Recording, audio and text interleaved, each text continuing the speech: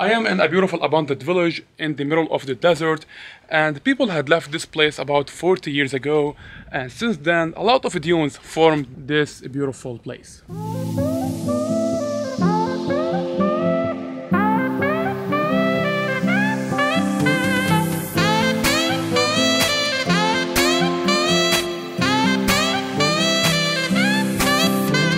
So today I'm doing something new here on the channel. I'm vlogging with the new Sony ZV-E10 portable budget vlogging camera. So far it's one of the cheapest mirrorless cameras in the market.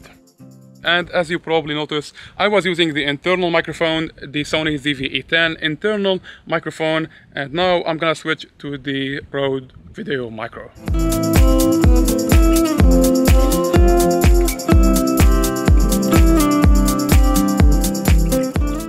And what's more interesting is being half the price of the flagship Sony 6600 camera, the top of the line of Sony mirrorless cameras. So in this video guys, we'll test and compare both cameras side by side so you make up your mind which one suits you the best. Oh mahi, and let's get started.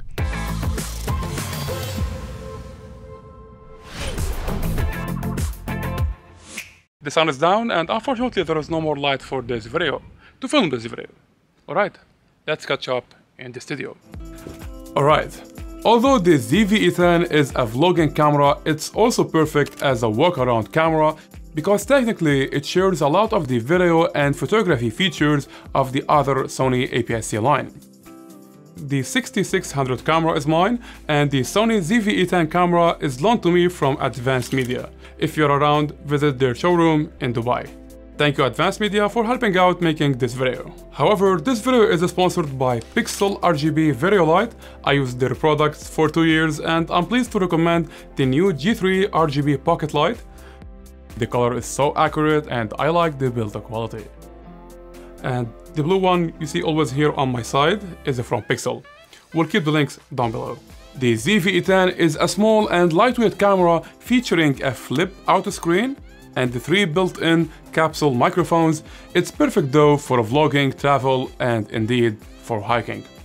The ZV-E10 screen goes to the side, whereas the 6600 camera features a tilt-up screen that goes to the top. To me, the 6600 camera tilt-up screen is way more convenient when looking at myself. And the problem though, and when using the 6600 camera with an external microphone, it actually blocks the screen and we are unable to see the screen anymore. But there is a workaround solution by using a hot shoe mount adapter that mounts the microphone on the side. Now, since the ZV-E10 screen goes the other way, the on-camera microphone is not an issue. Well, to be honest, and when looking at the footage I filmed back in the desert, I discovered that the ZV-E10 built-in microphones sound way better than Rode Wireless Go in windy conditions.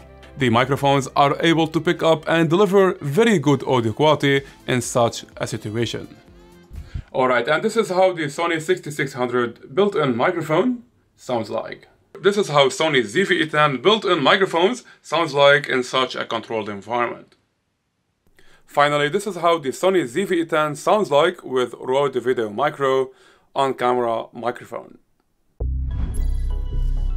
Now, jumping to the video specs, both cameras share the same sensor size and support 4K as well as 1080 slow motion 120 frames per second. And unlike the 6100 camera, the camera that used to be the entry-level APS-C camera, the new ZV-E10 features video profile pictures, Sign, HLG, and S-Logs.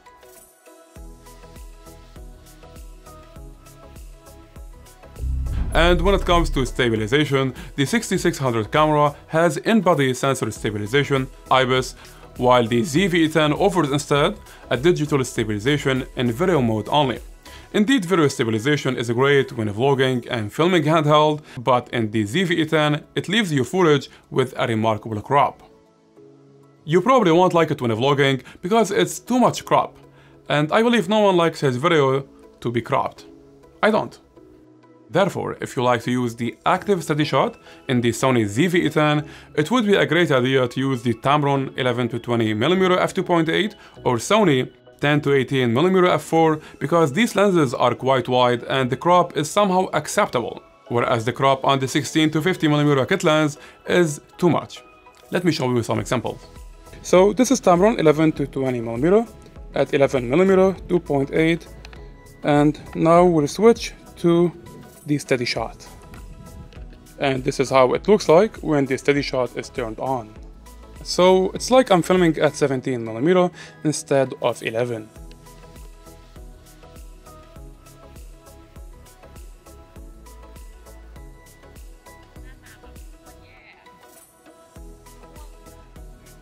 Let's try this one. 6600.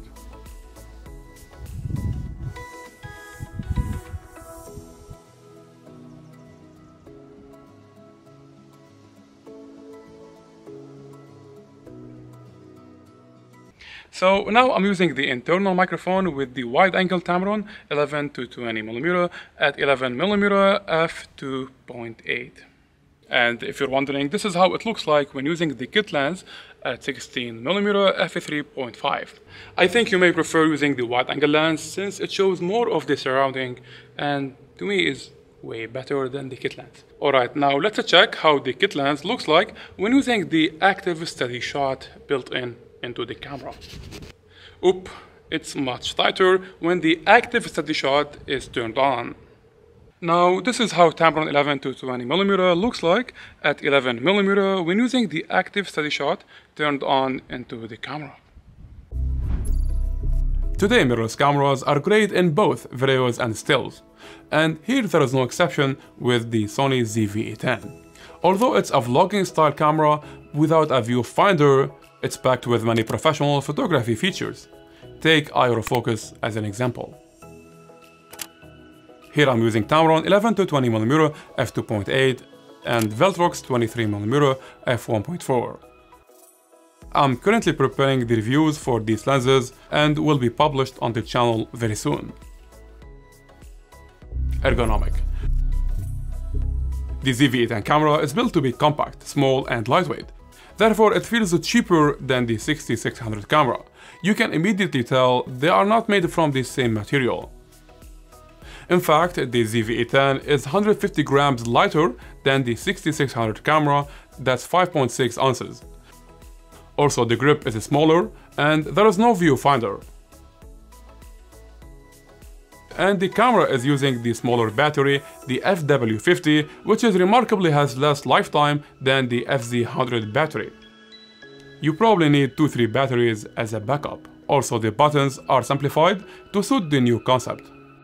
So as you see, we only get one custom button, whereas the 6600 camera offers 4 custom buttons and more. The ZV-E10 on the other hand features a zoom lever to zoom in and zoom out, but only works with limited lenses such as the kit lens 16 to 50mm. And instead of the program selection wheel in the 6600 camera, here in the ZV-E10 it's replaced with one button switcher. However, both cameras support touch to focus, and the touch screen doesn't work to navigate the menu settings. I believe the 6600 camera and the ZV-E10 share the same APS-C sensor.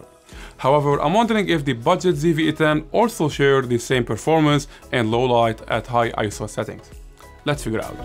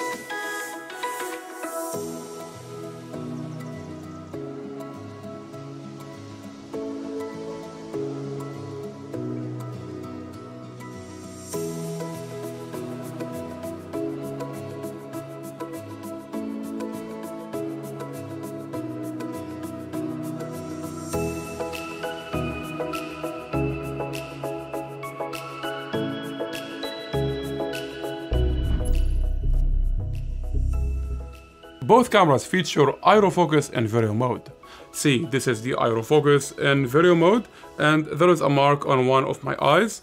It tracks my eye all the time. And this feature is available in both cameras, the 6600 camera and the ZV-E10. However, the product showcase autofocus feature is interesting in the Sony ZV-E10 camera. So let's say I want to show you a product or whatever. This camera is able to switch the face autofocus off and jump to the product autofocus. Whereas the 6600 camera and all the other APS-C cameras at the moment has such an issue when trying to do the same thing. It's hard to get it done unless your face is totally covered, making the camera forced to switch to contrast autofocus instead. So let's say I want to focus on this guy, so I put it in the front of the camera and here we go. The focus switched to this product. Alright, here I am on the 6600 camera, and as you see, the product still not in focus, and I see the autofocus, the video autofocus is going to my eye, and unless if I covered my face totally, so the focus goes here, okay? Finally, I believe the ZV-E10 is a great pocket travel camera for both videos and photography. It's a great camera considering the price, but I will not go with the kit lens. Probably I will take it to the next level and get a decent f2.8 lens from Tamron. And beside the vlogging design and features, it's a good startup camera or maybe a second camera. Wow, it's half the price of the 6600 camera, the flagship in the Sony APS-C line, and actually it shares many features in common. What camera do you like more? Leave it in the comment, I would love to know. Here I would stick with the 6600 camera because first I can afford it, and also I like the buttons and the build quality. Thank you for watching guys, and I hope you found this video helpful and help in making your decision. Show me thumbs up and consider subscribing for more camera key reviews. This was Oma, and see you in another one.